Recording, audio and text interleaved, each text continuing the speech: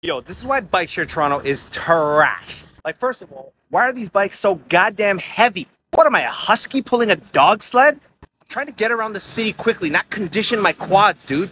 Second of all, like, why is there like a 25-part onboarding process in the app to use it? I'm trying to rent a bike. I shouldn't need entry-level coding in Python.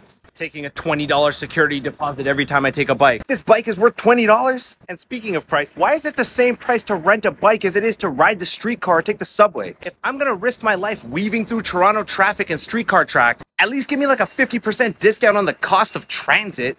And then when you finally do rent your bike, you're in this race to the clock to try and find a place to actually return it under 30 minutes. No one uses this, so everyone is all full. You gotta like bribe people on the street like, hey, can you swap bikes with me for a sec so I can swap in? How am I getting penalized for trying to do the right thing and bring the bike back?